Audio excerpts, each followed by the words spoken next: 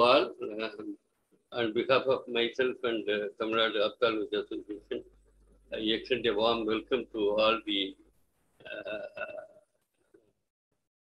doctors who are attending this conference, mainly the speaker of the day, my dear guide and teacher, Dr.M Srinivasan, and also the moderator of this session, Dr. Anita, and the panelists for the session, Dr. Ratika Narajan from Shagan Australia, and Dr. Srinivas Rao will be joining soon, and also Dr. Ravi from Ayurveda Hospital, Coimbatore, and also all the ophthalmologists. I extend a warm welcome. Of course, this webinar I was thinking for a long time, and also I was when I was looking for a correct person, I thought MS will be the correct person because he knows that I'm staying for more than 40 years how he approached a case of even simple case of conjunctivitis or proliferative, and the way in which we treat and follow the patient is really amazing. And nowadays, you know very well because we know all about the recent advances in phaco or specular or confocal or so many other things in glaucoma, etc. But the basic things, most of the general ophthalmologists, even the PGs also, they don't know how to approach a case of a simple conjunctivitis and or a simple proliferative or flexion, that exposure and how to manage that case. It's very, very, they find it difficult because nowadays we have so many spectrum of antibiotics or anti-allergic and steroids, everything else they give, and also ultimately they give everything which is not necessary for the patient pathology. So I thought this would be the correct platform to ask MS sir to talk to us about the external eye disease, what is not known. That's a thing. Because even surgery or clinic, you know, complicated cases, we will make it very, very, very simple. It's a very simple and a very, very simple the technique or simple way. That's what we learned from him for the last so many years. And of course, TNOA is for the past so many years doing wonderful work in the field of academics. And of course, we are also doing so many webinars and other things throughout the month with the national as well as international faculty. And our AI is also very active academic. We have, after the COVID, we have extended our academic activities to the periphery also, like Vellore or Chidambaram or Pondicherry. And also day after tomorrow, we are having a meeting in Europe involving the ophthalmologists of Europe and also the adjoining places. And that way, TNOA is doing, I think it's a wonderful work. And I'm happy, and we are having a wonderful team of arbitrators and management members like our dynamic secretary, Ram Gopal, and Atik, our AIC chairman, and Dr. Neville, as president-elect, Armadu Verman. So many people are very much involved in the academic activities of the Tamil Nadu Ophthalmic Association. I'm really very happy, and I feel that this topic of today will be very, very useful for all of the practicing ophthalmologists and also postgraduates for their to update their knowledge in their day-to-day practice. And to these three words, I asked our secretary, Dr. Ram Gopal, to take a few words, and then Dr. Atik, and finally Dr. Anita will close the session. Yes. Thank you so much, dear President. It's actually a pleasant honor and I would say very pleasurable experience to listen to one of my earliest mentors in ophthalmology, Dr. Srinivasan sir. I would just give one anecdote from my PG days. So there was one patient who kept coming to the clinic repeatedly for corneal ulcer and finally had to be seen by sir. So he took up that patient. I don't know. I'm Revati madam will remember. I don't know who else knows that. Sir used to have that old 10x microscope which we used to do the scraping on a couch. So sir scraped that patient and said, just made one remark. He said, this doesn't feel like a fungal ulcer. So that is the first time I realized actually when you scrape an ulcer, only later on you put it in a microscope and look at everything, you know how it feels, how a fungal ulcer feels and how a bacterial ulcer feels. I don't ever think anybody else can have that much experience in these sort of things. Sir looks at all the finer nuances which probably lesser mortals like us can't even think of. So I'm sure this talk will be really enriching for everybody across generations. Thank you so much, Dr. Ramakrishnan sir, for arranging this wonderful event. Over to you, Atik. Thank you, sir. First, I'd like to thank Ramakrishnan sir for giving us the opportunity to listen to legendary MS sir. Today, I don't have the privilege of introducing MS sir. It has been taken over from me by Anita madam and Christy madam.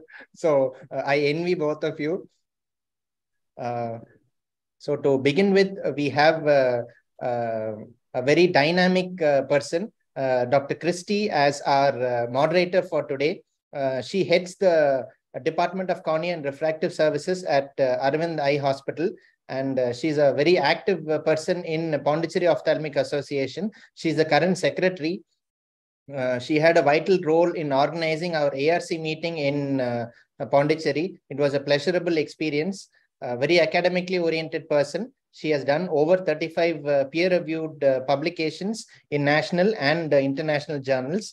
The other moderator we have with us is the dynamic head of Department of Cornea and Refractive Services, Dr. Anita Venugopal madam. She has special interest in ocular surface procedures with Gore-Tex, keratoporosis, and in keratoconus. She has more than 64 publications in national and international peer-reviewed journals. Thank you so much, madam, for having organized this webinar for us and for having accepted to moderate it. I request you to kindly take over.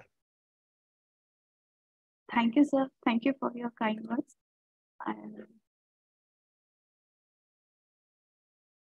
Able to see my slides? Yes, madam. Yes, Anita. Good evening to one and all. Myself, Dr. Anita, bid a warm welcome to all of you for this masterclass webinar on external eye diseases and its management. What is not known? It is my pleasure to introduce our honorable speaker, Dr. M. Srinivasan sir, who is the man of distinct vision and fountainhead of illuminating ideas, an idol of knowledge and experience and inspiration to all of us. Sir is one of the founding members of Aravind Eye Care System. He has joined Aravind Eye Care System in 1981. He is the Director Emeritus of Aravind Eye Care System and the Director of Aravind Integrated Eye Bank Services. He is a lifetime member of All India Ophthalmological Society, Tamil Nadu Ophthalmological Society, and National Society for Prevention of Blindness and Eye Bank Association of India. He has been listed among the top 2% scientists of the world by Stanford University in 2020. Sir has many awards and orations. The list is never ending. Moreover, he is the best teacher. He would show us where to look, what to see, and finally, what not to do. Thank you, sir. Thank you for accepting our invite and agreed to share your expertise. On behalf of TNOA and Aravind Eye Care System, we welcome you, sir, for this webinar on Mastercard speech. We have with us in the panel 3 stalwarts who have done phenomenal work in the field of cornea. Dr. Srinivas K. Rao, sir. He is the director of Darshan Eye Care Chennai. Sir was the best outgoing student in Madras Medical College and he has achieved gold medal for the best performance in FRCS Edinburgh in 2002. Moreover, he is a very busy practitioner and many of my relatives in Chennai have got operated by him for cataract. And he has more than 30 years of experience in the management of complex corneal and ocular surface disorders. We welcome you, sir, for the webinar. We are looking forward to hear from you, sir. Thank you. So this is Dr. Christie. So I would like to introduce the next two panelists on board, and a very own Dr. Radhika Natarajan, who's a Deputy Director of CJ Shah Cornea Services at Shankaranethralaya, Chennai. So she is a Madras Medical College alumni, and she completed her ophthalmic education from Shankaranethralaya, and innumerable awards to her name. And to name a few are even during her surgery and pharmacology UG days, so she's got a lot of awards, and she's excellent experience in corneal infections, surface disorders, and so it'll be so nice to hear from Dr. Radhika ma'am. And she has close to 40 publications and 232 citations in most of the national and international peer-reviewed journals. And the next panelist on board is Dr. Revati Rajaraman, who's the head of the Department of Cornea and Refractive Services in Aravind Eye Hospital, Coimbatore. So she completed her medical education from Tanjavur Medical College and MS from Stanley Medical College, Chennai. So she did her fellowship in cornea at Aravind Eye Hospital, Madurai, and was one of the first students of Dr.M. Srinivasan sir. And she's taken part in many clinical trials like SCUT in month 1 and 2. And she's close to 50 publications in national and international peer-reviewed journals. So with these stellar panelists on board, I'm sure today is going to be definitely a worthy, memorable masterclass for us to hear from the legend himself, Dr. M. Srinivasan sir. And I welcome you all once again for this amazing masterclass lecture. Over to MS sir to start the lecture, please. Christy, what is the duration of the talk? Yeah, you can talk for No. yeah, 1 hour, 50 minutes to 1 hour. Discussion, how much time you need, you know? Half an hour. Okay. 1 and a quarter, 1 hour. Yeah. Okay. 50 minutes we can talk. I would like to appreciate and thank Dr. Ramakrishnan, President of TNOA, Dr. Nirmal Frederick, President-elect, and Arun Varman, Vice President, and Chairman ARC, and Secretary Gopal, and all other members of TNOA, especially scientific committee members, for giving me this. I will say it is not opportunity. All of you made me to read at least for 2 or 3 days to refresh my memories and also pull some slides. So here, Dr. Ramakrishnan asked me to external eye disease and management. What is not known to the audience is also unknown to me. So some of the diseases I'm going to talk is very basic. So some of you may be surprised why I am talking about this, such a known disease like that. But there are a lot of practical implications. It's not the management. There are a lot of the practical implications of some of the diseases I'm going to show you. So like conjunctivitis, you know, it's first adenoviral conjunctivitis got diagnosed in RIO in early 1900 by British ophthalmologist. So it is called Madras eye from there. So now even today, after 100 years, everyone call any pink eye, red eye, they call still Madras eye. It is more common in childhood and adulthood. See, 6 million people in the US, they get conjunctivitis every year, and the loss of work is so enormous. So, and if you think about US population is 1/4 of Indian population. Then for India, I don't know how many million conjunctivitis you will get. This 42 to 80% bacterial and 70% viral could be true. I don't know. But for me, somehow it is the flora has changed. Instead of bacterial and viral, we are getting the different one now. So what I see in clinic almost every day, at least one case of conjunctivitis treated by at least 2 or 3 ophthalmologists before getting into my chamber. And already they have used a lot of powerful antibiotics, just like Vigamox, all lubricants, steroids. So now every conjunctivitis patients, they end up buying antibiotics, lubricants, steroids, Cymoxid, all those powerful antibiotics, about 600 to 700 rupees. And then they go to next ophthalmologist and he doesn't know what to do because already he has all the medicines and he prescribes something else. Then when they come to us, see this clinical picture, this is severe case, but early cases, conjunctivitis mostly bilateral, adults or young adults, sometimes old people also. And this kind of superficial punctate cuttopathy, taking of stain, if you see the morphology, it is not uniform. It is different size. If you look at conjunctivitis due to adenovirus, again bilateral, you will have SPK, but usually studied as uniformly. It won't be like this. So codes and see the different size. So they call it a stuck-on appearance, so little elevated whitish gray lesion, and easily comes up when you wipe it with a cotton spud, sterile cotton spud. So it mimics the viral conjunctivitis. These patients, they come after maybe a week or 10 days with severe lid edema, chemosis.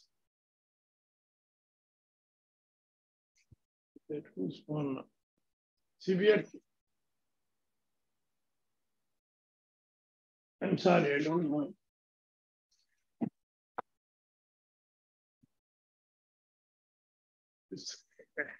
There's a land phone, I think.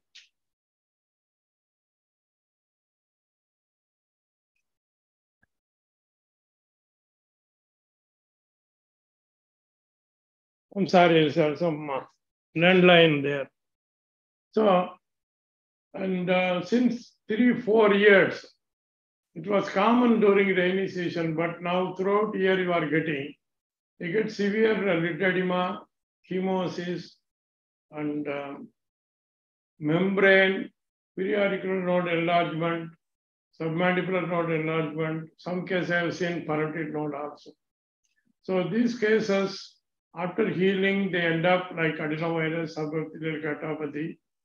And once the lesion is healed, the specific medicine I'll tell you later. And this is a big concern for both patient and the doctor. This will not disappear in a month or 2 months. It takes 3 months, 6 months, even 1 year. If it is in visual axis, that's a big issue. Photophobia, drop in vision, and you use steroids, sometimes cyclosporin, hydroids, all those things, but it takes so much time. So if they come early, and if you treat with fluconazole 0.3%, this is a magic drug. This is antifungal. I use routinely for all the patients 4 times a day for a week or 10 days. It heals nicely. If you want to confirm the diagnosis, and you just scrape the lesion with a Johnson bud, sterile bud, and put it on a slide. Ask your technician to do the gram stain, and you will see nice spores. And if you have very severe chemosis or something, you can take little bit conjunctiva and do biopsy, you will get so many things.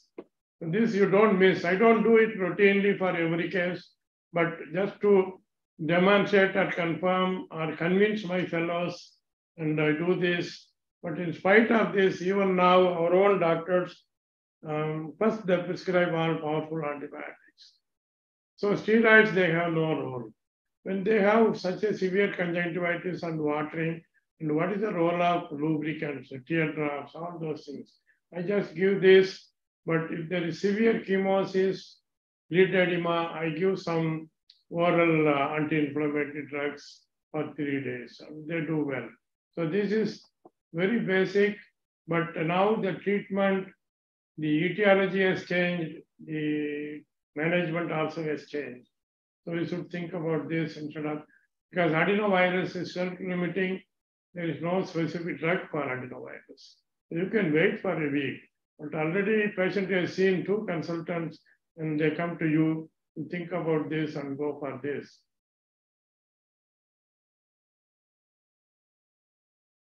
And second one is this myomitis.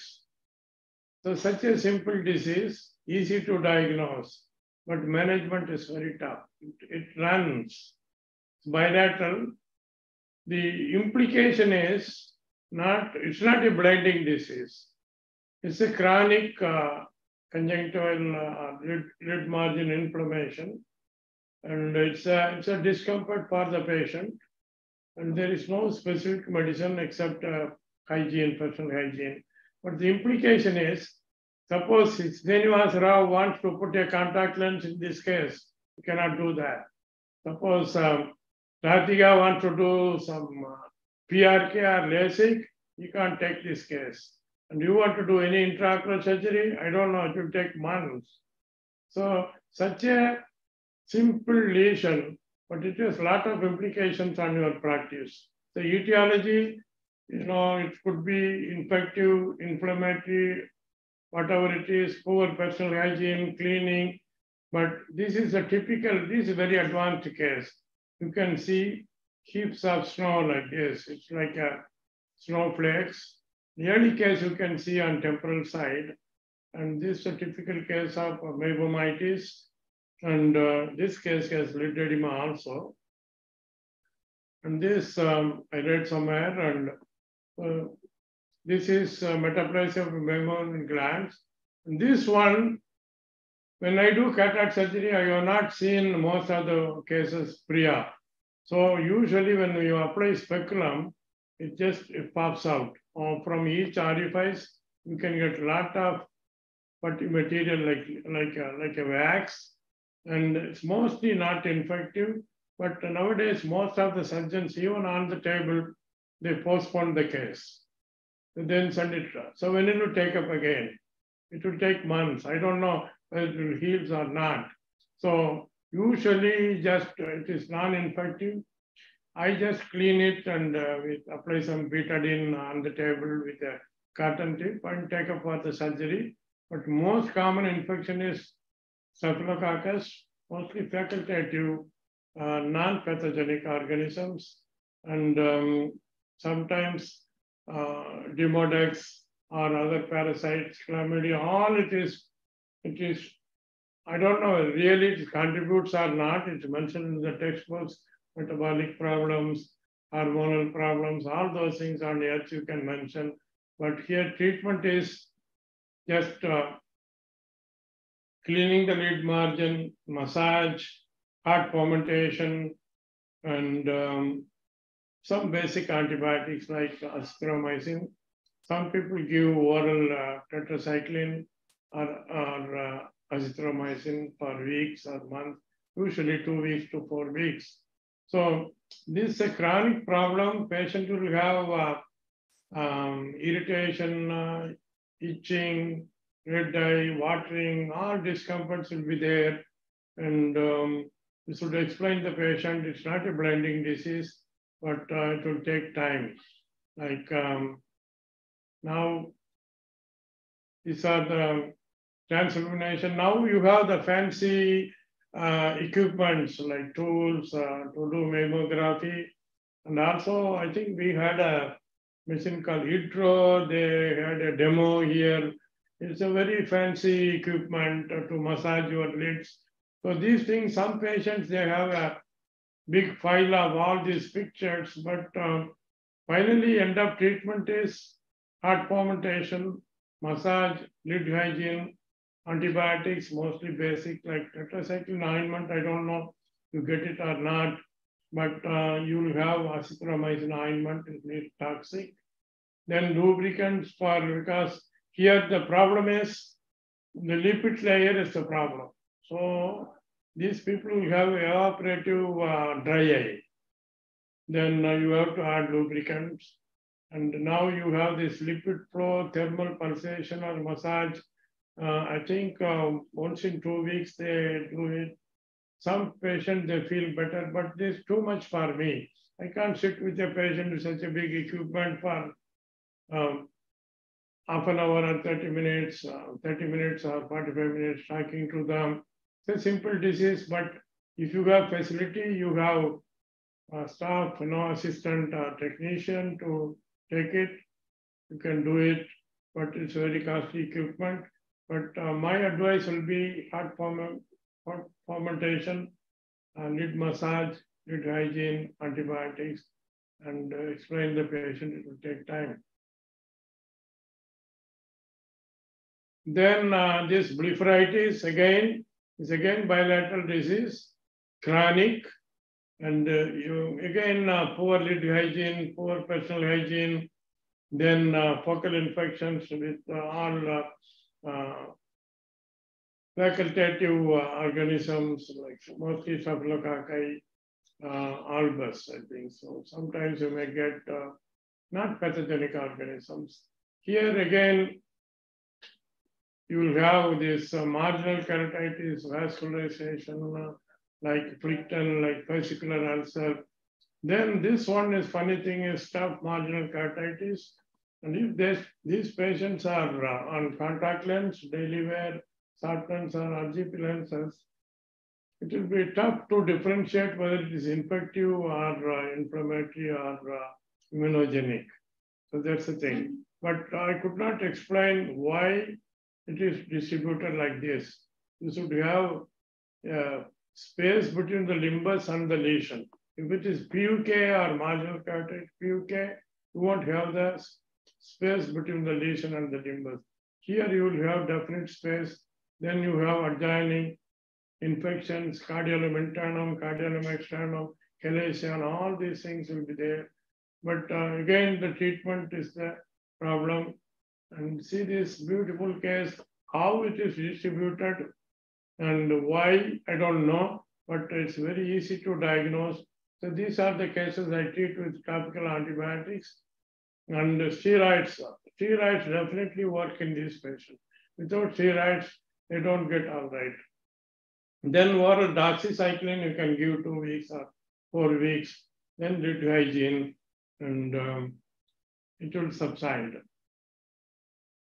So now on the market, you have all these things, lid cleaners, superoxide solution, and strios, all to just clean the lids. They have lids in this, and every day you can ask them to clean, and all those, this also, everything to clean that with a sterile cotton swab or cotton strips. So this, see, there is no harm advising this because they have tried everything, and you can advise them. I used to tell them use Johnson baby shampoo and Johnson buds, soak it and rub it on the lid margin, and at least twice a day for a few minutes, and wash with warm water, and they may become all right. So these diseases itself is not the big issue, but when these people get cataract or something else, you want to do surgery, that's a big issue for the surgeon. Surgeon is terribly scared about this, to take this case. And this herpetic ocular infection, and the prevalence, mostly unilateral. In atopic disease, some cases may be bilateral. So here the diagnosis is not the issue. Parents sometimes may give the history of something, insect bite, all those things. That's typical. Here the conjunctiva is not involved, the cornea is not involved. Maybe primary herpes, mostly in children or adults, but sometimes it will be bilateral. So second attack, they may get epithelial herpes. And this one, I'm just interested in this case. It's easy to diagnose. But the problem is when to start oral antiviral in these cases. Not at this stage. At this stage, it's all healed, late.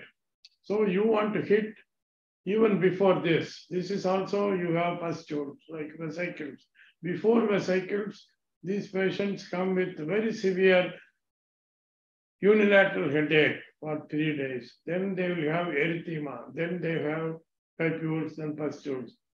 At that stage, when there is erythema, if you start oral acyclovir, like 4 grams per day for 7 to 10 days, it may minimize the formation of scar or vesicles and sometimes post-herpetic neuralgia, but doesn't alter the course of the disease. It will make the patient little comfortable. And when I see an adult patient having herpes zoster, I definitely ask or order to rule out HIV. Most of these patients, if you probe them, initially they will deny, then they will say, you ask them whether you have any tablets for months together, 1 month, 6 months, like that, in a government hospital. And then they agree, they come out with the truth that yes, sir, I'm taking, they may have a notebook. So anybody under 40 getting herpes zoster or under 30, and I will ask for the HIV test. And topically, when the vesicles like this in the eye, unless you have microdendrites, you don't need anything. Maybe you can give antibiotics. For the forehead or the skin lesions, I order loceocalamine or Herpex 5% ointment, whatever comfortable, so that you just keep it a little bit dry and avoid pustules, getting into pus, all those things. So that is for topical application. For the eye, 3% acyclovir. For the skin, 5% acyclovir ointment. Or just collective lotion is enough. Loceocalamine, that is. Many people, they apply at home, they will call it as Ramakatti. That also they apply. So here, these patients, sometimes post-herpetic neuralgia, mostly patients above 60 years, they get post-herpetic neuralgia. It runs for years, very severe. Then they will have all funny sensation over the forehead and the frontal area. Some people may get episcleritis, scleritis, oculomotor palsy, all those things, maybe after 1 month, after 3 months, like that. That's you should explain the patient, or you anticipate when they visit again. So here, this picture I show you because when to start acyclovir orally. So initial stage it works. After that, I think you don't need that. You just treat post-herpetic neuralgia with I give tryptamate 25 milligram once or twice. And some vitamins. And if it's old patients, mostly look for immunosuppressive drugs, whether they are taking any treatment for renal transplantation, or chemotherapy, or oral steroids, rheumatoid arthritis, all those things, they will have it. Most of them will have it. Unless you ask, they may think it is not necessary to tell all those things to the doctor. So when you see young patient with herpes zoster, you should rule out HIV, and if old patients, you rule out any systemic diseases. So this patient, interesting, I saw this guy, small boy, 25 years back. I could not diagnose this. So unilateral, very severe lid inflammation, very severe ulcerative blepharitis, not squamous, and unilateral, and bulbar conjunctiva is normal, cornea is clear. I don't know what was it. Then at that time, one resident from US, and those guys, they are very good in diagnosing herpes simplex. So he said, this is typical blepharitis due to herpes simplex virus, unilateral. Then I applied acyclovir ointment. Within a week, he became all right. But otherwise, before that, he had several weeks of treatment with all the antibiotics, was not responding. So sometimes you may get patients like this, unilateral ulcerative blepharitis due to herpes regulations. That's about herpes. Then your friend VKC. So VKC, it starts in childhood, maybe ends in late adulthood. So patient, so if you want to avoid the patient, it's not possible. They will come every 3 months to you, and same questions, same answers, same medicines. you don't know what to do. So sometimes, if it is very severe and the patient comes with vernal ulcer, suppose the boy is going for appearing for an exam or an interview or something, traveling, and he is watering like an epiphora, severe epiphora, not even open the eyes. So I give at this stage, they already tried all those drugs, anti-allergic drops, master stabilizers, topical steroids, all those things. But in these cases, sometimes I give supratarsal steroid, either Decathlon or Tricard. And the thing is, I ask all my fellows, have you given supratarsal? Yes, sir. Then you go and observe, they give here. It's not supratarsal. You inject here, everything will leak out. So because of fibrous tissue, and so your drug will leak out. Supratarsal means really you should go here. So when you inject, it should balloon. So that means you are in a correct position. So this one advantage is it definitely controls the inflammation, and the patient stays comfortable, and no blepharitis, some photophobia, all those things, watering. But maybe it will be effective for 3 to 6 months. Again, you have to repeat. The advantage is steroid, this is in your control, and the patient is steroid responder on all those things, you can stop it. If you prescribe topical steroids, you never know. So I used to tell all the parents, the disease will never make the patient blind, but the drugs will make the patient blind. So I always want steroids when it is severe, I give pulse dose, not tapering dose, and some low dose steroids. But many people still they use, they give steroids, that's a magic drug. Then they end up with steroid-induced glaucoma or cataract. That's worse than the disease. And so you can get severe forms also. Bilateral VKC, this here, till adulthood, they get transasparates, very active. And only visual axis is clear. And this guy, the visual axis, everything is covered. There's no limbal stem cells, nothing, completely vascularized by chemical injury. So this patient, one patient I tried removing all the fibrovascular tissue and put amniotic membrane. But again, I got same picture. So I don't touch now. So this unfortunate patient, bilateral, there's no use of stem cell transplantation or amniotic membrane transplantation. And so again, if symptoms are severe, I give topical steroids. And even so checking intraocular pressure also so crucial, and sometimes you get false reading, and sometimes I give supratarsal.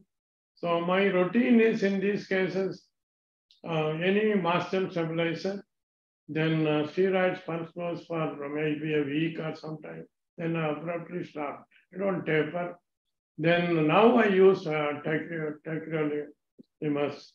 0.03%. It's called tacrolimus or tacreos. I asked them to apply at night. Initially, I was a little bit concerned whether it is toxic or something. Then I read reports, even pediatric patients, they use for a year, nothing happens. I was surprised this tacreos or tacrolimus, given use for a year, you never get any toxicity on the cornea like epithelial, punctate epithelial defect or congestion or something. So my weapon is now, once I control the acute thing, then for prolonged treatment, I give tacrolimus ointment at night. And this vernal ulcers, again, supratarsal or steroid pulse dose, mostly sometimes bilateral. Again, it comes back. And some people suggest, you surgically remove the papillae, they make them all right, or contact lenses. But it's nothing to do with mechanical trauma. It's just they get, I don't know why superior part, rarely inferior. So this, again, they need steroids, supratarsal, or taclement, and you have to explain the patient. Unfortunately, they get like this. Then atopic dermatitis. Somebody is getting atopic dermatitis first time above the age of 40 or 50. Again, BKC above the age of 40. Again, I want to rule out HIV. And these patients, the most common atopic is due to atropine or neosporin. Atropine, usually you don't apply both eyes unless you now for myopia treatment, they give for atropine topical drops, diluted drops. Otherwise, ointment usually you apply for ilitis, hydrocyclitis, corneal ulcer, or something mostly in one eye. But both eyes you don't use atropine. But neosporin ointment, some people they use, and or penicillin ointment, or pre-op in cataract surgery or in retina clinic, they direct with tropicamide. Some people they get severe allergy to this. So tropicamide I have seen they produce like this. But this patient, unfortunately, now there are so many ointments available as ocular preparation. The tube is exactly like ocular preparation, and these ointments are for other skin lesions and something for rheumatoid arthritis, all those things, and they apply mistakenly into the eye as an eye ointment. They end up like this. Here the treatment is, and look for the culprit, and then I just give steroid ointment, basic ointment, to apply ophthalmic ointment. Like, I don't know whether hydrocortisone you get it now. I give the Oflo BM, it has betamethasone, easily visible, and or any other steroid combination with antibiotic without neosporin. Ask them to apply over the lips, it disappears. But really you should look for why they get it atopic. It's very severe. And then this conjunctiva callosis, and I started diagnosing for the past 10 years. So I picked up when I attended an RO meeting, and one doctor from Thailand, he was presenting this. Otherwise, I was not aware. I was totally ignorant about this. And this, mostly old patients, and they come. The funny thing is, most of us they miss it because we just see the cornea, people, IOL, no PCO, fine, mid margin, fine. And then you ask them to blink and see, and you will notice this. And this is beautiful lymphangiectasis of the conjunctiva. And I don't know cosmetically how will you exercise this, I don't know. I have this patient and I don't do anything. If he is symptomatic, I just treat. And you can see the beautiful callosis here. See here, you know, pseudophakia, 6/6 vision, they come every month to you. You have operated, fine. Sometimes you get upset. What is this? No, you are 70-year-old. I have given 6/6 vision and you are coming every time, and maybe malingering or something. Their complaint is irritation, watering. So again you give tear drops. Already they have EP4 watering. Again you give tear drops. They never become all right. So this one is, treatment is, if they are symptomatic, you can cauterize the conjunctiva at slit lamp, or at OT, I used to excise that redundant conjunctiva just away from the limbus inferior, maybe like a crescent shave. Initially, I was suturing with TNOA. Now I don't suture. I just leave it at fibros, and the patient become asymptomatic. So these patients, white eye, mostly pseudophakic patients coming to you, both eyes watering, irritation, all those things, look for this. So this is conjunctival callosis, and this beautiful molluscum, and they come with chronic conjunctivitis, like Plickton or even sclerokeratitis. The whole cornea is hazy, And the treatment is, they can have near the lids or in their hand also. Whenever they rub to get the putty material into the eye, it's a viral disease again. The inclusion bodies from this lesion, they get into the eye. And here the treatment is, some people, they just observe, some once it pops out from the summit. And then you can't, unless you remove it. So some of us, we learned just cauterizing with a needle with iodine cartridge. So I'm not happy about that, because once you poke it, you are not removing the material, and constantly oozing, patient gets, they never get better. So what I do is here, mostly children, no question of anesthesia for this. So in the OP, I just clean it with a betadine, and I use mosquito artery forceps, curved forceps. You just fix it here in the base. And you lock the forceps, this will pop out like a popcorn, very easy, little bit bleeding, completely it comes out, the patient becomes all right. Then you can give topical steroids for a few days, and that's a treatment. You have to express it. If they have molluscum all over the face and are adult or children, I have seen patient mother and daughters having molluscum all over the face following HIV. These are the AIDS patients they have. You can't express all the molluscum. Maybe anything more severe one, large one, you can apply cryotherapy. It's not rare, still you can see that. The unfortunate thing is,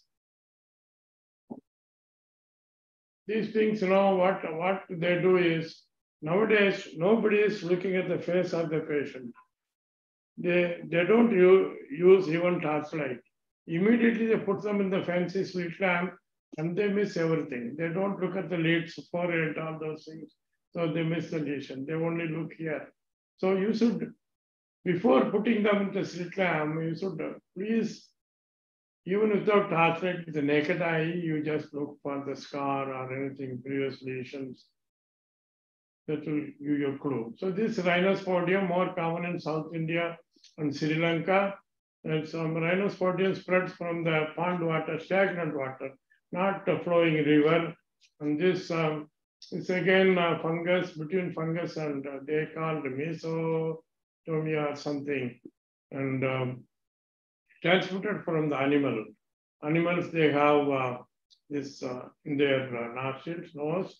When they drink water in the pond, they brim and they release all the spores into the water. The kids, when they take bath in the pond water, they will get this.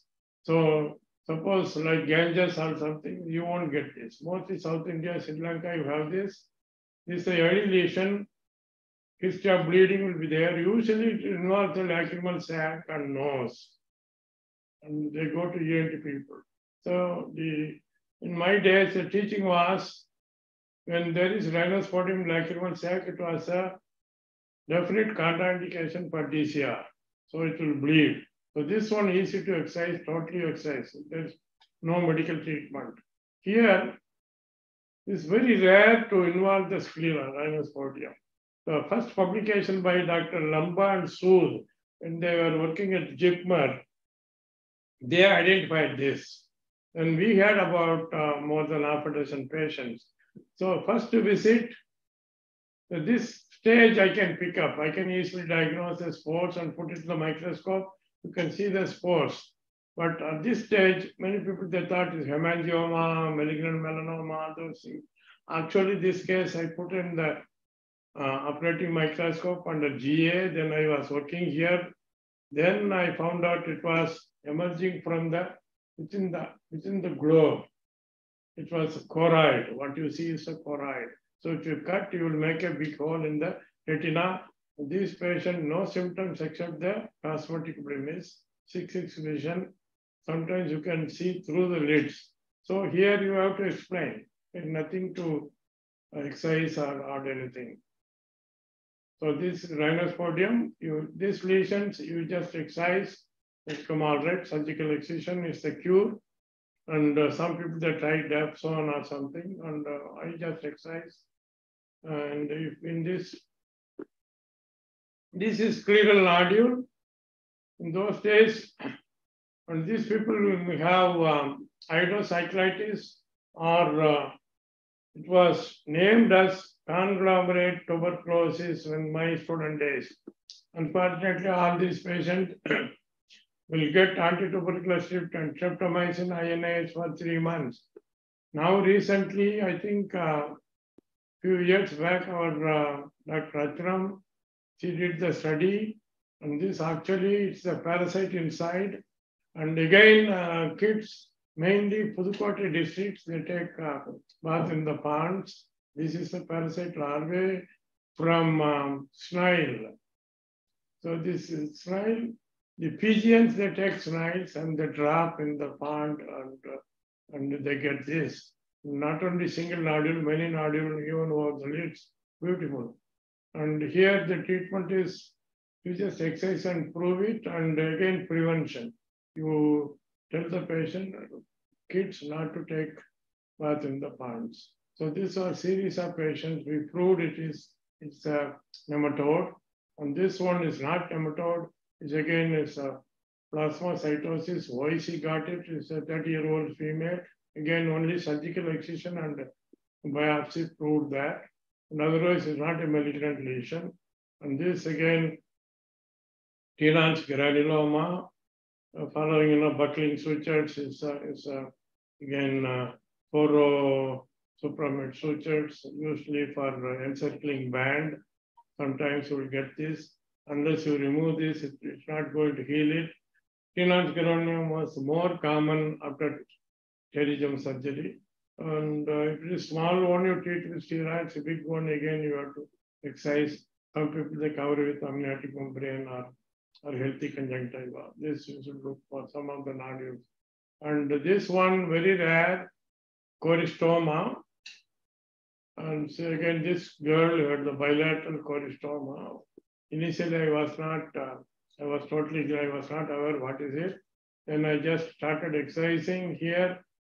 So I dissected, it was like cartilage, and it was going through the superior fornix and involved in the sclera. Just I stopped maximum exercise and did biopsy. It's a choristoma. These kids will have the same lesion intracranial, and also sometimes they have over the scalp, some area of alopecia. And here they will have astigmatism, but cosmetically is the issue, but you don't know what to do. It's a choristoma, you have to explain. And this one, limbal dermoid, easy to diagnose. Mostly parents, they come for cosmesis when the kids are, especially girls and the pivotal age group for cosmetic lesion. And most of these patients will have astigmatism, amblyopia, because they don't come before 7-8 years, so that you can treat as amblyopia. Here, only thing is excision under GA, and don't be too aggressive and go stage by stage. And sometimes we may perforate the cornea. Always keep a donor cornea for lamellar graft. And tell the patient this is only cosmesis. Base of the lesion, you may have some scar, but you can't completely remove it, but you can reduce the size of the swelling, hairs, and all those things.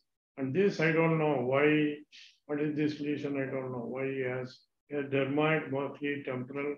And they may have some syndromes like golden hair, and here only cosmetic surgery. And these lesions, I don't know. Initially, I thought it was Plickton, but was not responding to regular steroids, tetracycline, doxycycline. Then you do definitely congenital biopsy. Then most of the cases you may end up in diagnosing ocular tuberculosis. Then you have to treat as tuberculosis. And Plickton, sometimes you can have it limbus and like a yellowish nodule, least of vessels, but you can have Plickton all over the bulbar conjunctiva here, like this, so many lesions. Again, Plickton, again, it's not infective. Initially, Nowadays, usually they want to rule out pulmonary tuberculosis. But there's a teaching, whenever you have ocular tuberculosis, the patients mostly they don't get pulmonary tuberculosis. Ocular tuberculosis mostly focal, and this could be like any other, like staphylococcal, some antigens, some candida, something like that. But treatment is again steroid, topical steroids. It could be one eye or both eyes recurrent. They may end up in fascicular ulcer.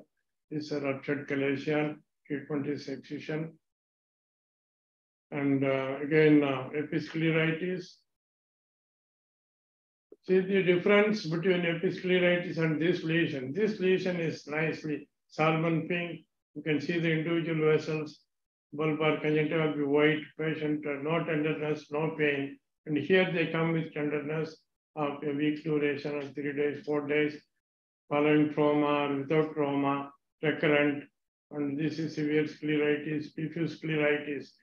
So when they attend your clinic, basically I rule out diabetes and look for ESR, then you rule out rheumatoid arthritis, and some people they ask for a lot of immunological tests, ANA, ANCA, so uric acid, all those things. But whatever it is, treatment is basically only steroids, topical steroids, oral steroids, very aggressive lesions, they go for immunosuppressives, even including cyclosporin, very toxic drugs. So episcleritis, mostly topical, non-steroidal or steroid you can give. And any systemic association, you treat it. And sometimes we have seen scleritis, whether it is infective or non-infective following trauma, necrotizing scleritis. Always I want to rule out nocardia.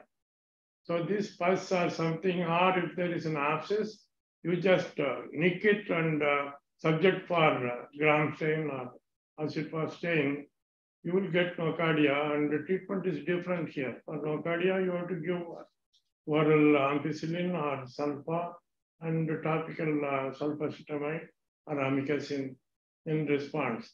And some patients, you may see like this, it's a scleritis all over 360 degree, little bit past iridocyclitis. So you get following trauma, following surgery, especially cataract surgery, and or healed necrotizing scleritis. Could be autoimmune disease or something. It migrates. It starts in one quadrant and ends up in 360 degree, maybe 12 months, 18 months, very painful. And you treat again topical steroids, oral immunosuppressives. And if it is not infective, you use all immunosuppressives. If infective, you treat as infective cataract. And these some of the granulomas, these are very severe PKC.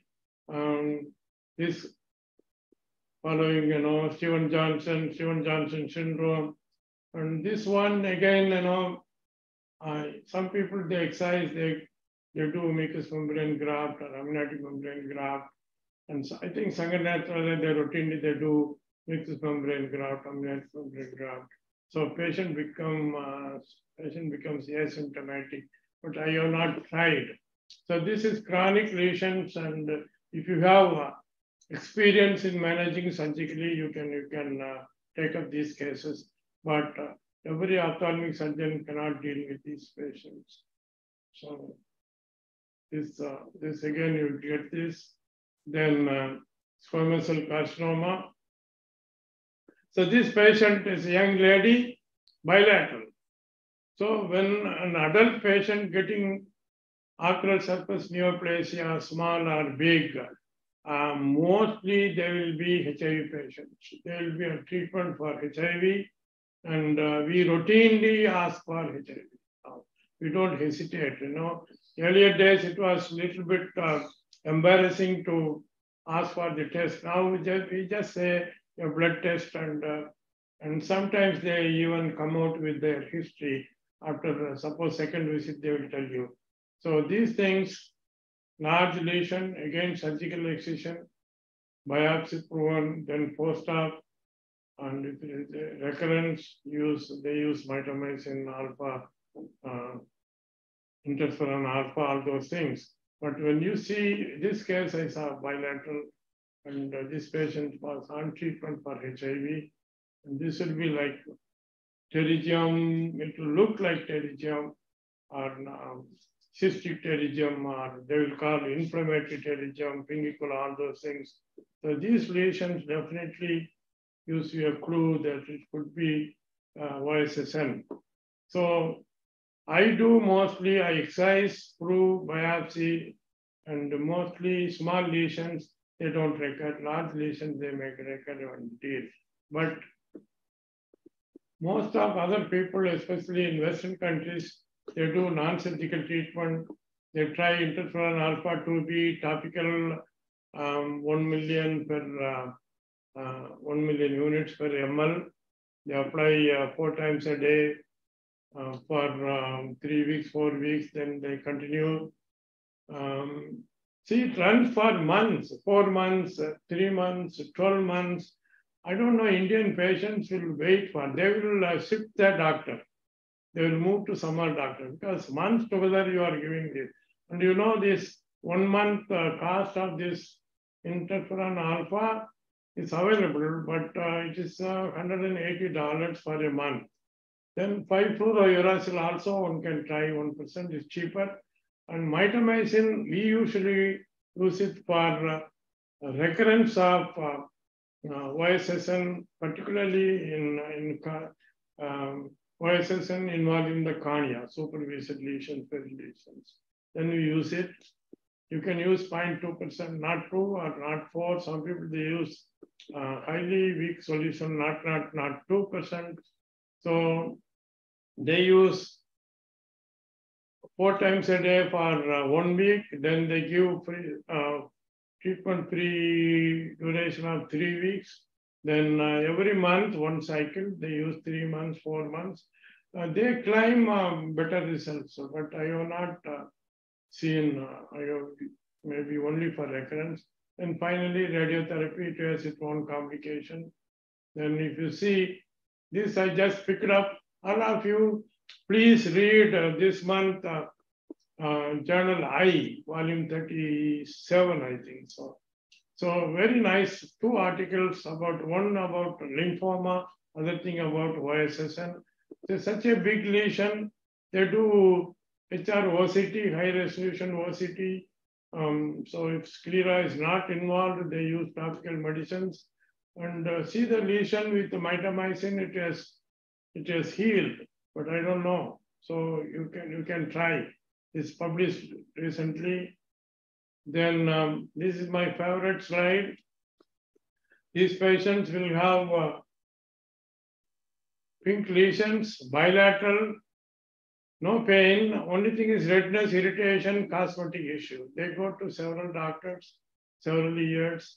And finally, I picked up, it is nice salmon pink appearance, nice vessels, no inflammation, vision is fine. Then you prove by biopsy, it is lymphoma, ocular lymphoma. Ocular lymphoma is not so common. It is 2 in 1 million patients. Sometimes if they have Hodgkin's, they may have 2 to 4%.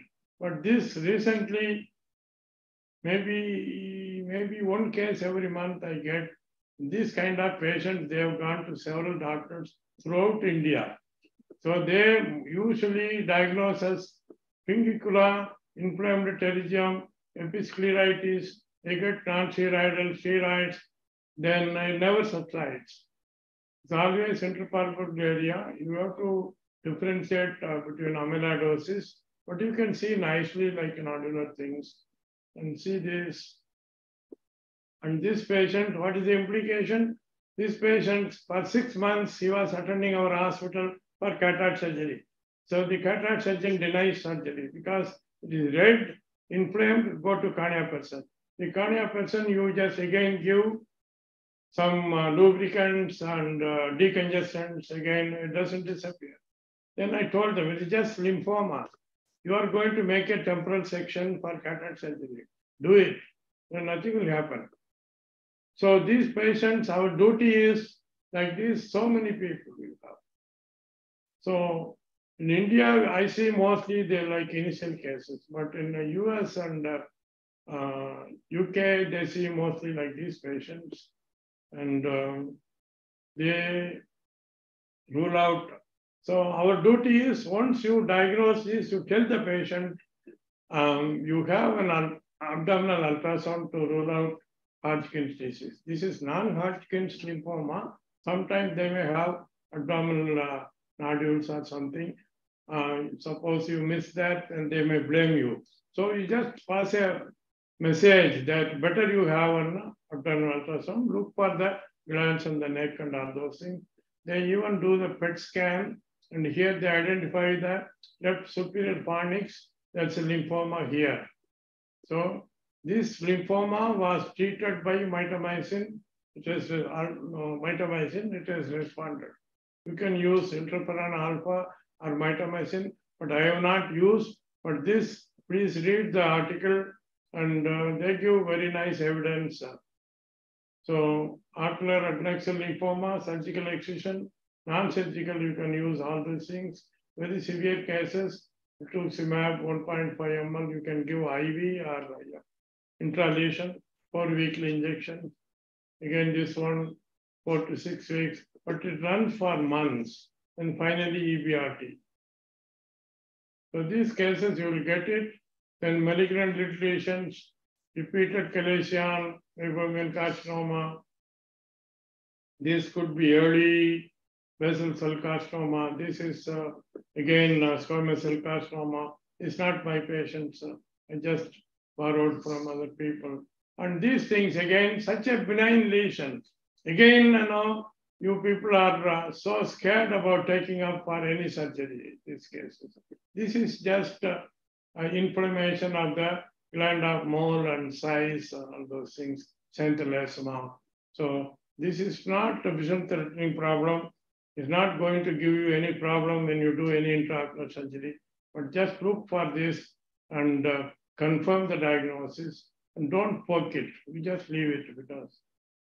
And again, this ocular adnexal inflammation, I'm not going to talk about dacryocystitis. When you have this patient coming with such a big swelling, painful, and this is a typical case of, we call acute exacerbation of chronic dacryocystitis. And here treatment is oral antibiotics. And once it subsides, after a few months, you do TCT or DCR. And this is nice dermoid.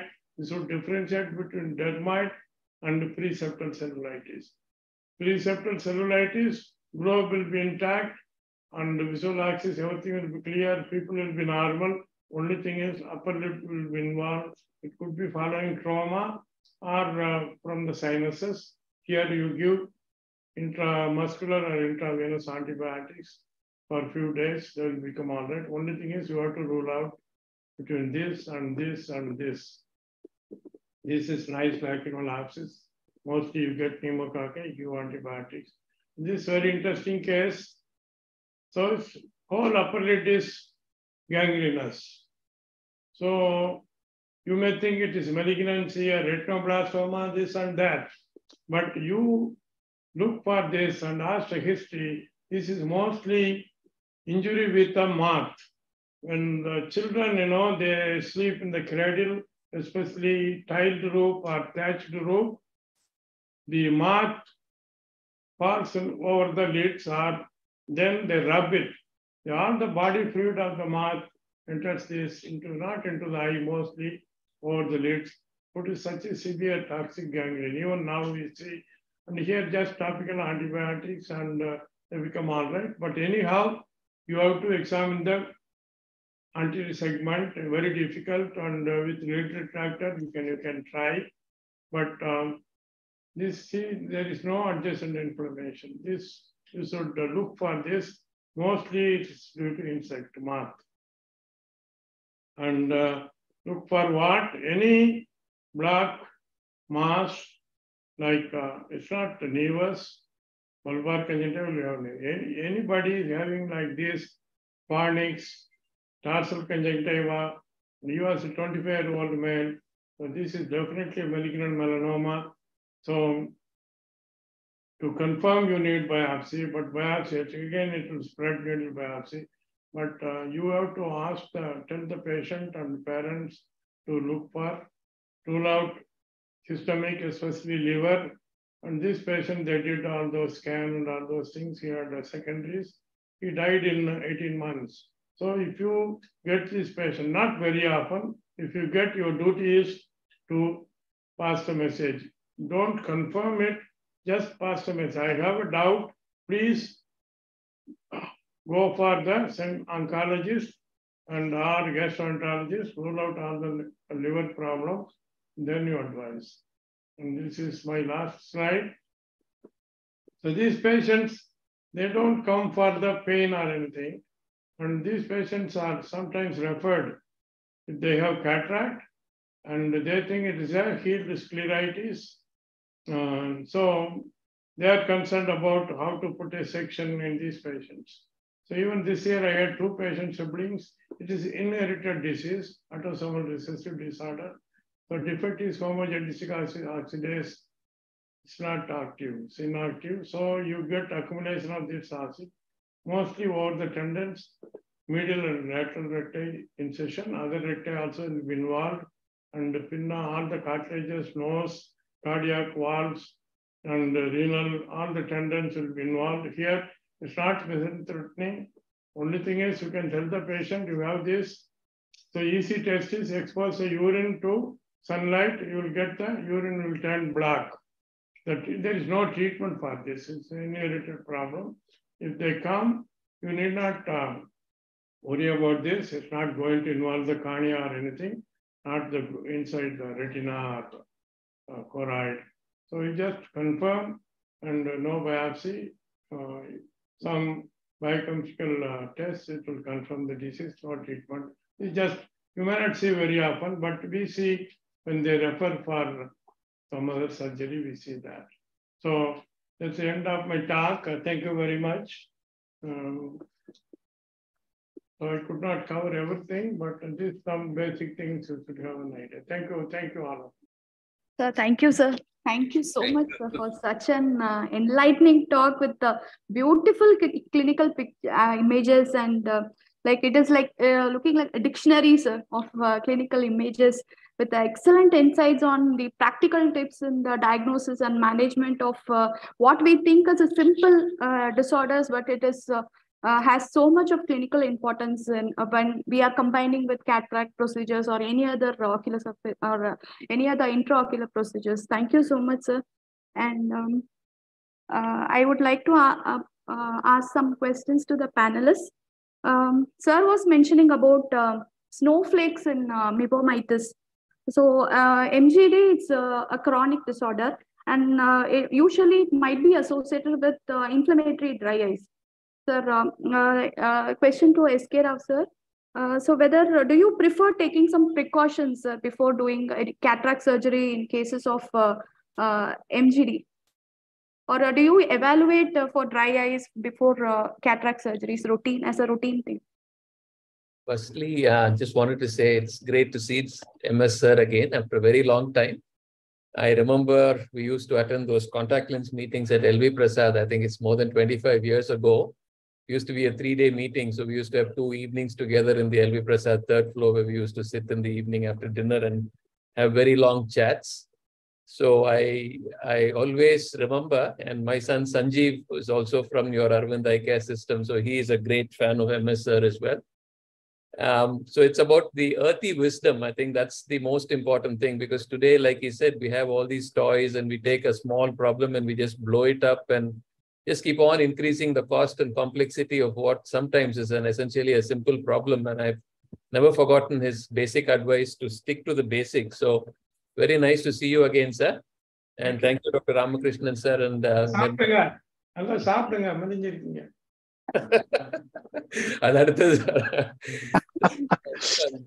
I think for having me here on this platform today. Thank you very much for that. So basically, to get back to your question, so if I see evidence of gross meibomitis, then I will put them through about a 2-week course of treatment. I don't think it cures the problem like sir said, But because cataract is not an emergency, and if I'm not seeing him on the table posted with me and I'm seeing him as a pre-op, then I will try and get the massage done, a little bit of lid ointment at night, just to get it down. No lippy flow and things like that, just hot fomentation, massage and ointment, and take care of it. Dry eye in the context of cataract surgery, most of the 70-year-olds we treat for cataract will have some element of dry eye, but I don't prescribe a tear substitute routinely after cataract surgery.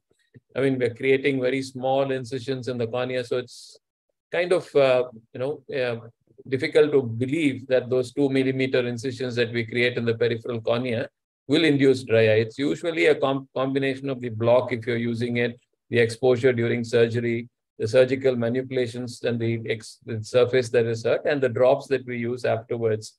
Anyway, you're using drops 6 times a day after surgery, so I don't see the need to add another teardrop on top of that. And do I look for dry eye in every single patient I do cataract surgery for? Definitely not.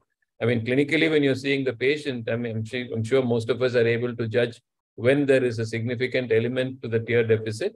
And in those patients like a rheumatoid arthritis presenting for cataract and so on, then definitely we assess, but not for every simple cataract that we see. And I don't think we should waste time doing. Ma'am, Radhika ma'am, what are your thoughts now? Yeah, again, at the cost of incurring more time and being repetitive, that was a mind-blowing lecture, Professor Srinivasan. Everything was there that we know, but still there was a lot that, we could hear. And it was so simple, so straightforward, yet, so powerful. And I was really carried away by, how much of common sense and basic knowledge there is in it, and how very little investigation there was in it. There's only one thing I can say, sir. I missed being a student. So to answer your question, thanks, Anita and TNOA for having me here. Thanks, Atik and Professor Ramakrishnan. To answer your question, yes, frothy myomitis, if you see, then that invites 2 things. It causes more of tear breakup, and there is an inflammatory component in the tear. So these are 2 things I would like to address before the patient goes in for surgery.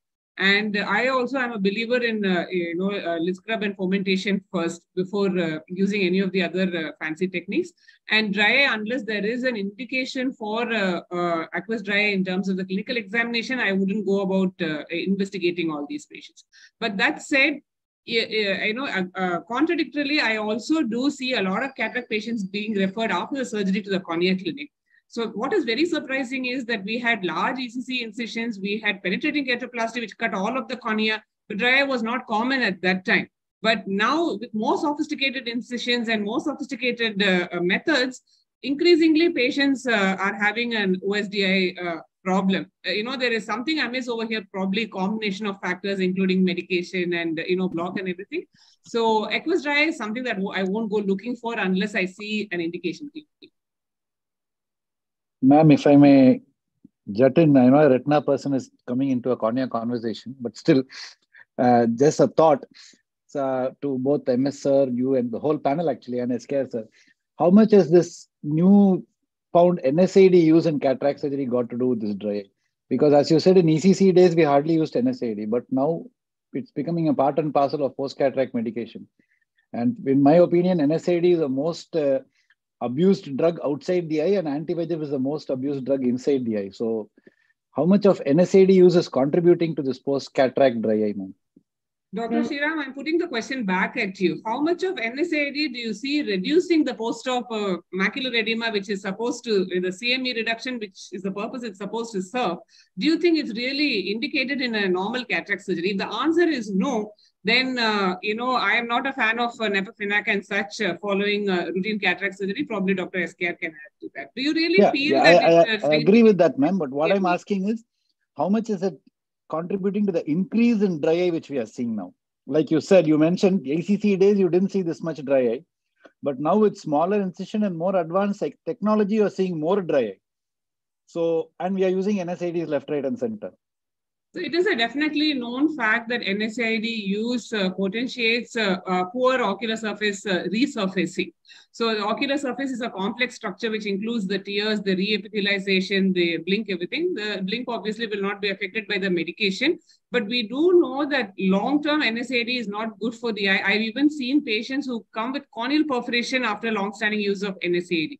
but the exact relation of the symptoms and signs of a dry eye to NSAID, I have not actually researched that in my practice, principally because I'm not a big fan of NSAID in the first place as a treatment, unless the patient is having anecdotal episcleritis or something like that. So, yeah, your question is very pertinent. Like, even I too feel as an ocular surface person, like, NSAIDs, I really don't like at all for any reason. Even they were promoted for allergy and other things. So, routine use of NSAID in post-cataract surgery, it's really, we have to revisit and question this thing. Ram, in our hospital, when you do hundreds of cataracts, the surgeon doesn't see the patient post-op. So we had several patients with severe dry eye. I write the note, post-op, minimum steroids, don't use NSAIDs. But it is like a machine. They just print and give. And the patient, discharged with 6/6. And within 6 days, they come with such a fine melt, you can't do anything. When you do graft or something like that. So there are beautiful articles. There is no difference when you use NSAIDs or not. So already you are using steroids. So then why do you want to use it? There is no proof that NSAID, CME is more in after cataract surgery. See, suppose you have PC rent, cataract drops, inflamed eye, very bad diabetic eyes, already have diabetic retinopathy. These things you give. So unfortunately, every day in my hospital, 150 patients go with bromfenac or nefafenac. And I could not convince these anti-segment cataract surgeons. So unfortunate. So you choose the patient, not everyone. Same thing, cobalt, blepharitis, blepharitis, myomyelitis. How will you give intravitreal? You people are living on intravitreal now. You become medical retina, not surgical retina. So how will you give? Sir, I am still surgical retina, sir. Huh? Okay. So they send all the cases. Mild red eye, intravitreal, cornea opinion. Cornea is clear. Okay. So like that, sometimes I don't know why we blind you. You are the surgeon, you have your own patient. You just don't follow all the, you attend a conference and that guy says something, you just follow that. So whichever works in your hands, like your father, what was he using for cataract post-op? Like that, you should, NSAID is a dangerous drug. Agreed, sir. Truly agree. That's why I said probably outside the eye, that's the most abused drug, sir, in ophthalmology. Sir, I think at this point of time, I should share a case.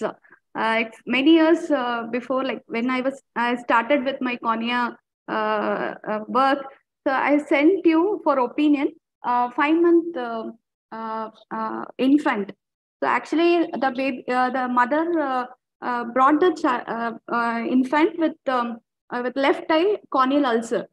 So I scraped, and then it was a bacterial ulcer, and then patient was completely all right within 1 week. Then 1 month later, again she presented with the right eye corneal ulcer. Then I thought it was something unusual. So I wanted to get your opinion. I sent the mother and child to your clinic, sir.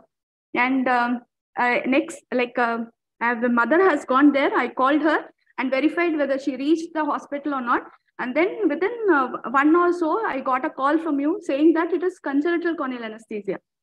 So what you said was the baby is not crying.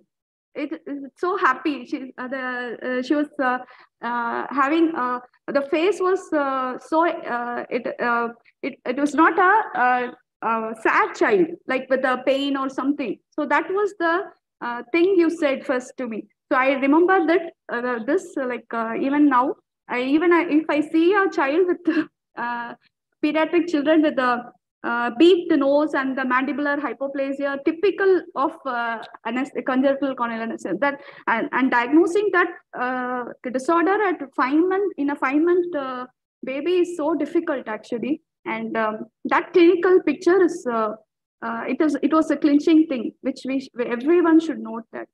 Even yesterday I had a patient. See, any child, 8-year-old, 10-year-old, opening widely both eyes, in spite of 5 millimeter corneal ulcer. Yeah. No photophobia, no blepharospasm. They are fine. You throw the torch, they look at the torch. Yeah. It's a clue, either to herpes or congenital corneal ulcers. It could be unilateral or bilateral.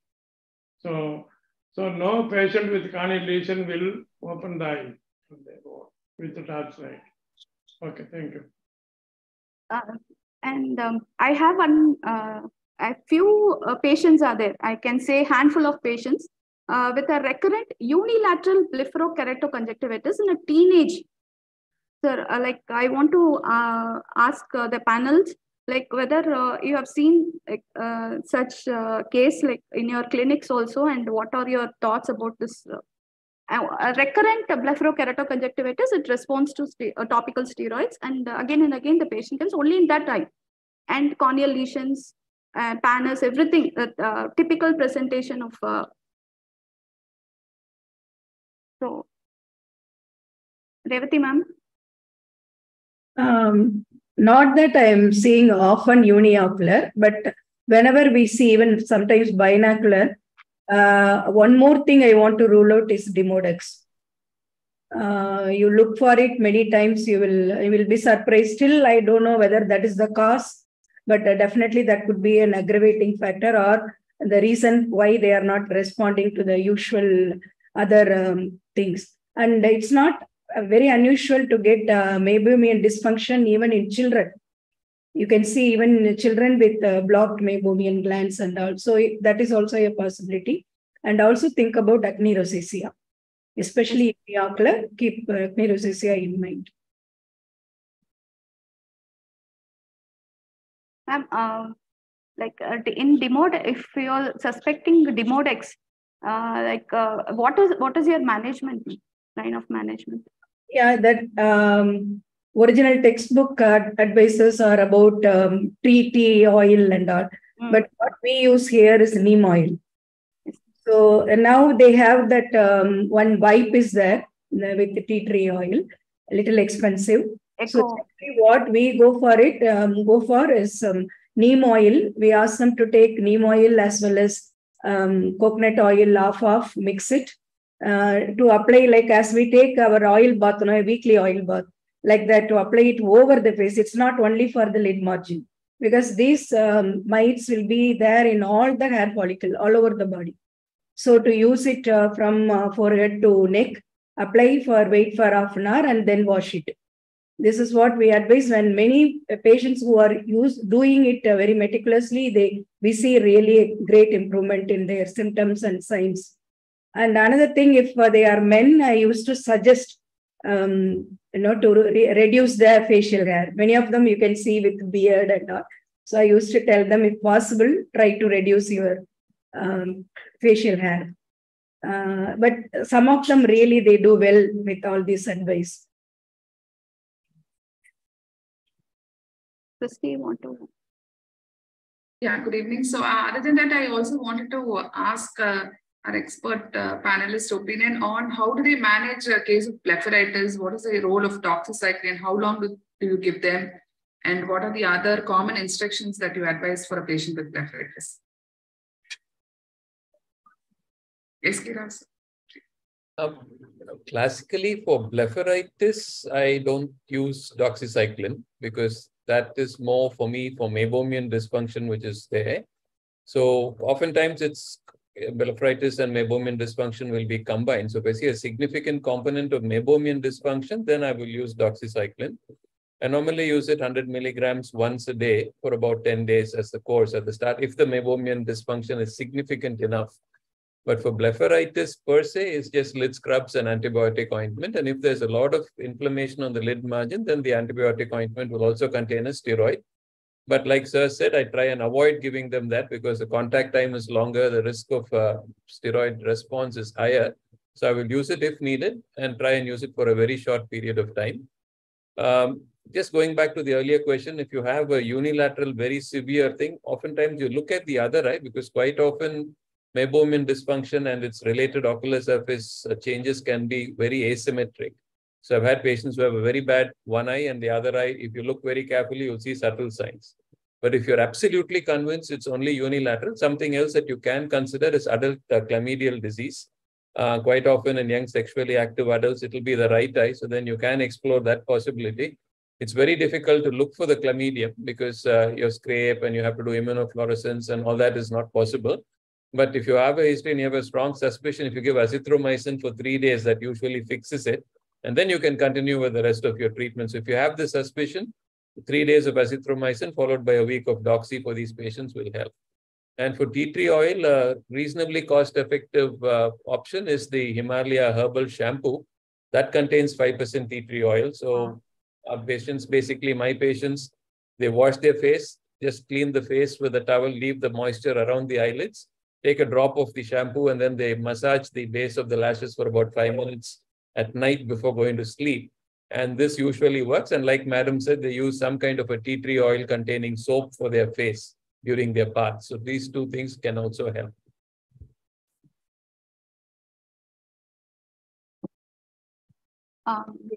If time permits, I would like to share one of my case. I mean, what I learned from MS sir. A child presented with a punched out corneal ulcer, very much thinning, punched out, and usually sucronasal or sucrotemporal. A few cases we have seen, and immediately sir will say, evert, double evert and see, look for. So you will see the bindi sitting there. And some of the mothers, even for children, they put this sticking things. And the glue in the bindi is very toxic and can cause, because it will go and stick there for a long time and it will cause corneal melt. So after, learning that, sometimes I have seen and I have diagnosed, and you swipe the thing in the superior fornix, you can take it out. Unless you take it out, it can go for even perforation, because it melts the cornea, the glue. Dr. Anita, to add to what discussion has already happened on the unilateral BKC, I think it was there somewhere hiding in Professor Srinivasan's presentation also. Agreed that you can have asymmetric myomitis, because quite often in this young post-pubertal age group, you can have dandruff, you can have acne, and you have myomitis, which can be asymmetrical, leading to this problem. But occasionally you can have blepharoconjunctivitis is unilateral in a very suffused eye. So, however the eye is congested in a BKC, you will not have watery discharge and sticking and all that. So that is one sign remotely that we can pick up, which may indicate HSV blepharoconjunctivitis. It was there in Professor's presentation in between. Rare as it may be, it affects children and young adults, and if we don't pick it up, the problem is if we use steroid thinking that it is a staph BKC, it may actually flare up the disease. So BKC in an eye which is unduly watery or congested could arouse a suspicion of HSV related problem.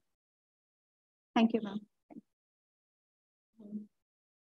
I think sir was the first person to at least tell me to use fluconazole for microsporadial keratitis. Whenever there is some new things, new infections arise, during that epidemic thing, sir used to call and tell us use this for fluconazole, the typical pictures, everything.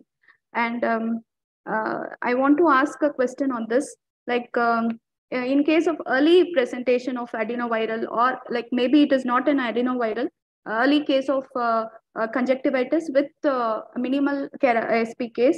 So do you prefer to scrape the lesion and then see and then give the specific drug, or we can add fluconazole along with acivir and then prescribe, whether if it is not clinically differentiated, like SPKs, or maybe it is a adenoviral or it is a microsporadial. It is for it's a question for the young ophthalmologist.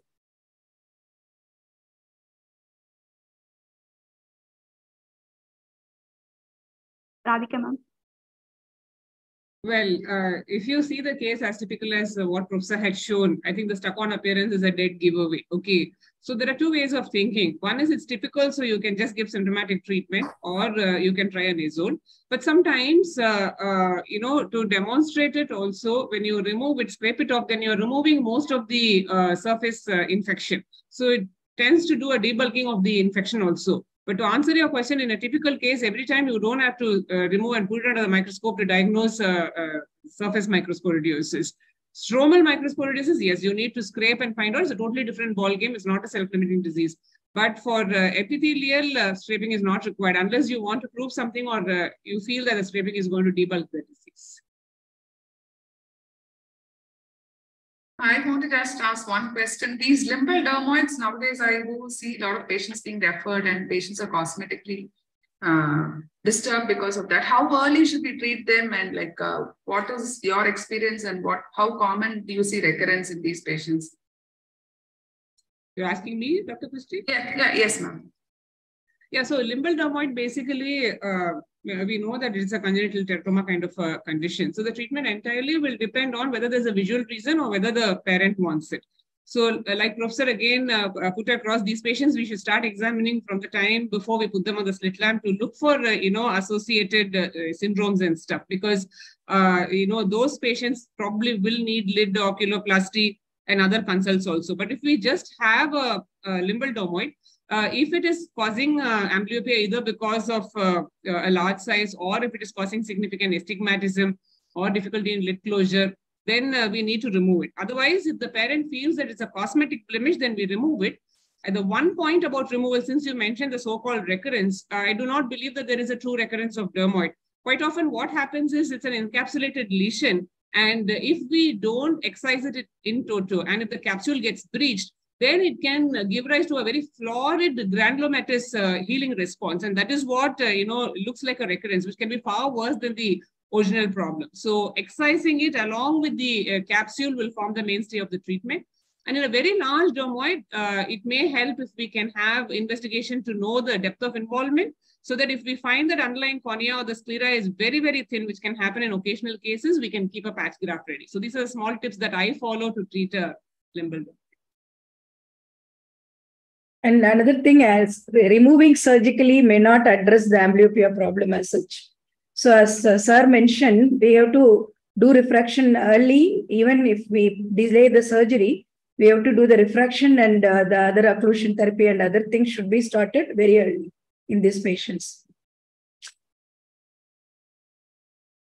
Yes, and another case, sir, has shown rhinosporidiosis with the underlying choroidal show. Whether we have to look for the increase in size of the choroid, in every visit, like sir has said, only conservative management in those cases.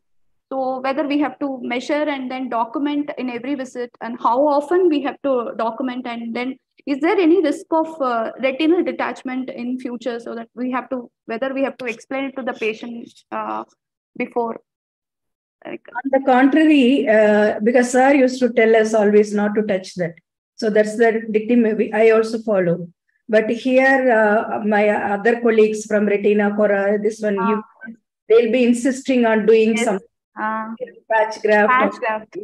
And of course, I never done. And when it was done in 1 or 2 patients, they ended up with retinal detachment. I mean, it occurred after the patch graft. I don't know. Maybe I remember reading an article, I think from Joseph Eye Hospital or something, that you have to do some cautery or something on this choroid, then do the patch graft. Otherwise, if you just press it and try to do, you may end up with other posterior segment problems. I don't know, maybe Sriram or somebody can say whether they have handled such cases. Another thing, we have to send them to ENT surgeons to rule out any nasal or sinus rhinosporidiosis, which has to be addressed.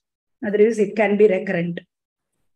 Can I just add a simple point? Sorry to jump in, but it's an absolute favorite topic. Every one slide that Professor presented, you can talk for hours or discuss for hours. The thing is that in contrast to other infective scleritis, rhinosporidosis is basically a conjunctivitis. It is a conjunctival involvement. And while sitting on the sclera, because of some kind of inflammatory response, it kind of dissolves the sclera. It's not a primary infective scleritis. So once the conjunctival lesions are gone, what is the threat? There is no infective threat over there. The only threat that is there is the staphyloma. So the staphyloma, what will happen to the staphyloma? Either if there is pressure from inside like glaucoma, or if there is pressure from outside like trauma, then you can have a problem with that staphyloma. So if we can keep both absolutely under control, the IOP is under control, the patient wears a rigid shield at night and, is not a boxer or anything like that, then we can observe, cautiously. But suppose we find that intraocular pressure is not under control, the staphyloma is increasing, it's very scary to do these surgeries because these are fully sighted patients, like sir pointed out.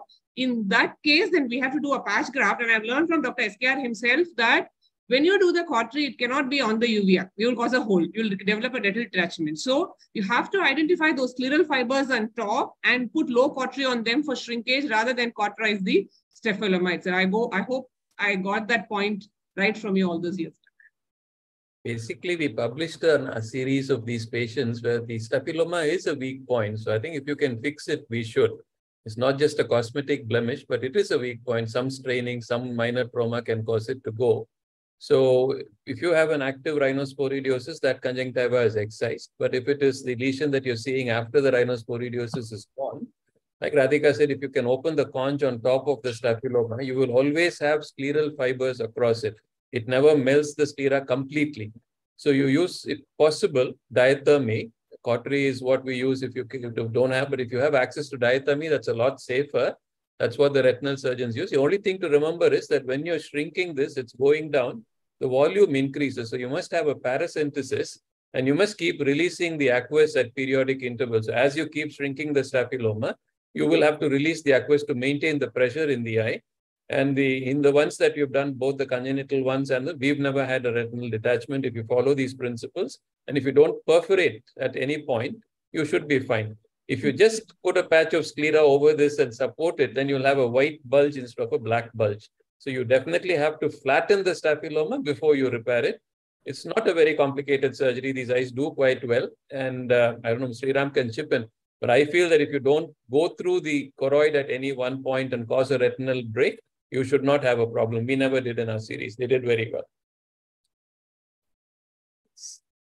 Thank you, sir. I don't have any experience of treating patients like this, but one thing from what you said is, sir, if you're using diathermy instead of cautery, one way it might be helping is diathermy itself is going to produce a very good retinochoroidal adhesion, like what they used to do in olden days for scleral buckling surgery. Even though diathermy burns were spaced well apart compared to what a cryo or laser burn, those few burns are enough to nail the retina and choroid down. Maybe that is what was really helping your cases and not develop the retinal detachment. That's my thought, sir. Yeah, even that paper from Joseph also mentioned that only, not cautery. It was diathermy. Yes, ma'am. Because cautery will lead only to shrinkage. It will not really, it will lead to necrosis of the tissue and not retinochoroidal adhesion. Even in retina, when we do cautery, it only leads to necrosis of coagulation and necrosis of tissue. Whereas a diathermy will lead to more adhesion, and the diathermy adhesion is the strongest known. It's much more than cryo and laser. Ma'am, Radhika ma'am, do you then give anti-glaucoma medications throughout in these patients? Even before the anti-glaucoma medication, on table there is one more point I would like to address, which is common to all patch grafts, which is covering the graft adequately with a pedicle of conjunctival tissue. Because if we don't do that, instead of the rhinosporidiosis melting the sclera, the lack of blood supply will immediately dissolve that graft, leading to more complications. So we need to, cover it back one way or the other, give it some vascular supply. No, the answer is no, Dr. Anita. Empirically, I will not give. If there is an indication, because I always believe that staphyloma begets staphyloma. In other conditions, forget rhinosporidiosis. If you see an anterior staphyloma, staphyloma leads to glaucoma, glaucoma leads to increase in staphyloma, and we've seen that cycle happen a lot of times. So if something like that is setting in, then probably anti-glaucoma medication. We are lucky here because a lot of outflow mechanism is uncompromised in these situations, so the meds will work. But if I find the IOP is controlled and you've done an excision and the patch graft is well in place, I think more of the pressure control needs to be done on table, like Dr. SKR pointed. I was a bad student. I knew that point also, but I did not come out at that time. So you need to kind of do that paracentesis intraoperatively. Post-operatively, only if the IOP is not under control, I would consider anti-glaucoma medication. But then it also remains that when you have a weak spot and you compress like that, then pressure may shoot up. So short-term till glass appointment, I may give medication, but not longer than that. Sir, like time is 6:44. Like, Yes. last question, can I ask, sir? For the, Okay. Yeah. sir, to the panel, like we are giving tricot injection, supratorsal. And how often do you come across glaucoma with this tricot? And I also know like Revati ma'am is giving supratorsal DECA injections to avoid glaucoma. So with tricot, like you see like often like raised IOP like after 1 month or a chronic rise in IOP is there. Because RK sir is there, I thought I will finish this with glaucoma topic. Because you treat most of these people before you go on to an injection, you will have a chance to assess whether they are a steroid responder or not. Because you often have them on topical steroids for any length of time before you decide to. Nobody gives a steroid injection as the first line of management. So basically, then you decide if there is no steroid response, I would prefer dexamethasone because it acts for a shorter period of time as opposed to tricot, which may last for 2 to 3 months. And if you know there's a steroid response, then you have to take a call in conjunction with the glaucoma colleague as to how important this injection is. If the surface is really desperately in need of it, then you have to do it, and they will have to manage the steroid spike until the effect of the steroid goes away. But if it is not so important, then maybe you move on to something else and avoid the steroid injection. Tricot, I would avoid because that stays there for a long time. And the only advantage of it is you can excise it if you really want to, because you can see the crystals there. But it's right in the back and it's not so easy as a perilimbal tricot is easy to excise and get rid of. This is hidden right under the lid. So like madam, I would prefer dexamethasone. It lasts for 3 weeks. And if it doesn't work by then you have to move to other strategies anyway. Thank you, sir. Christy, you want to ask anything? No, ma'am. Thank you. So really, it's a wonderful talk. Discussion. With Dr. M. Still, we can, as Radhika pointed out, we can discuss so many each and every slide we can discuss. But in a short period of time, we have given a overview of all the pathology of the ID segment. Really, it's very nice, and of course, we have learned a lot. It's really super. Thank you very much, sir. And also, it's a wonderful panel discussion. Dr. Rao, Radhika, really amazing, and also the moderator, Anita and Christy. I'm really very happy. Thank you very much. And as a custom now, I have to ask the AIC Chairman Dr. Atik to propose water on behalf of Tamil Nadu. Thank you, sir. Special thanks to MS sir for the wonderful talk. It was a photo bouquet of cases. It was literally like a PG update program for consultants. Amazing, sir. It was wonderful to see the pictures, and a few of the comments were amazing. Don't go with the flow. Think and do is what I learned today from what sir was saying. Just because someone else is using, you also don't think if it is needed and then do. Lots and lots of teaching and learning, sir. Thank you so much for sparing your precious time for us. I'm sure YouTube, there will be a lot of views for this session afterwards. Thank you, sir. Thanks to SKR, sir, Radhika madam and Revati madam for all the wonderful inputs. And special thanks to Anita madam and Dr. Christy for wonderfully moderating the session. And heartfelt thanks to Ramakrishnan sir for having come up with this session. Thanks to Aurolab for having supported this program. Thank you, everyone. Thank you. Thank you, Atik. Thank you. Thank you, Atik. Okay. Just one word. Yeah. I think still many in this panel still consider themselves either as PGs or fellows. Correct, Devi madam? No, whether your audience is going to go back and revisit, I am definitely going to revisit the talk back in YouTube. I'm sure. Whenever you talk with the MSR or listen to one of his talks, you always feel that again you'll go back to your student life. Now, exactly, ma'am. Immediately you will get so many new points. You'll go and again read or you try something new. It's like that only. Always. I think you have seen this, this month iJournal. Did you read? Not yet, sir, but you've inspired me to do that. That too, especially ask the librarian to send the whole text. The two, one is ocular lymphoma, another one is ISSM. Yes, I'll do that. So how the surface treatment helped in the resolution and how the OCT proved it. It's like a textbook. I'll do that and revert to you, sir.